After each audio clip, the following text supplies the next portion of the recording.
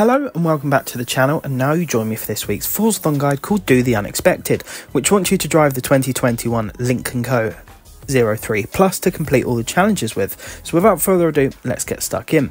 Now this car can be purchased from the auto show for 40,000 credits.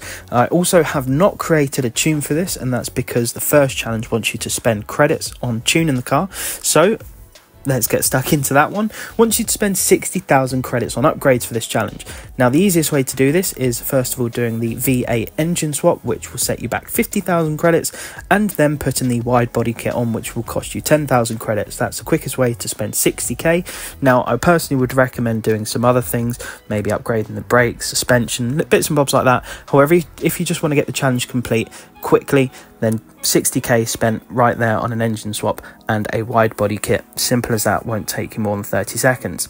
Now the next challenge here, wants you to win a street race. So to do this, we're going to head over to the Costa Ricosa street race. Now here I have a blueprint set up for you guys, as you saw there. Share code was on the screen. It's a normal race but with no AI driver tars, so of course you're guaranteed a win.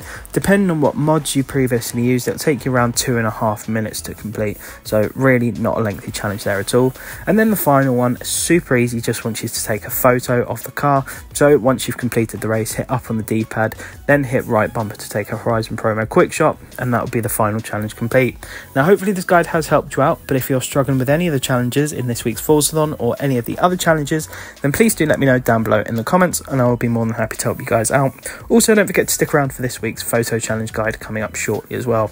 But apart from that, folks, I want to thank you very much for watching. Make sure you stay safe and take care.